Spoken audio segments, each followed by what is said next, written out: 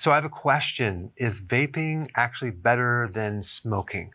Let's chat about that today. 480,000 people die each year related to smoking. So we know that's toxic, but how many years did it actually take to recognize that smoking actually kills people? Well, 50 years. And vaping has only been around since 2003, and there is no long-term studies, and that is the problem.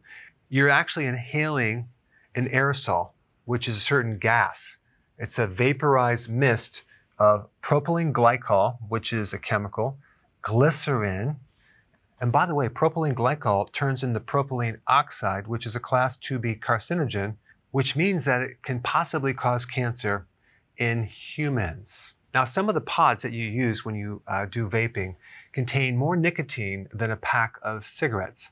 And if you start to experiment with nicotine before the age of 20, the risk of addictions goes way up.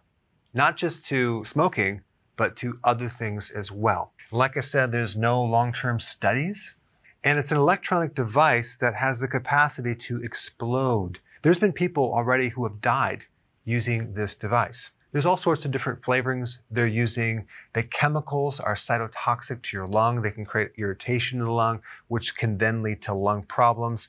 There's heavy metals.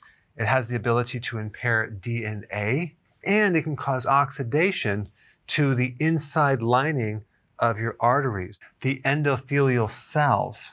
But other than that, it's perfectly healthy. Now, I have a really good video that I highly recommend you watch relating to stopping smoking too suddenly.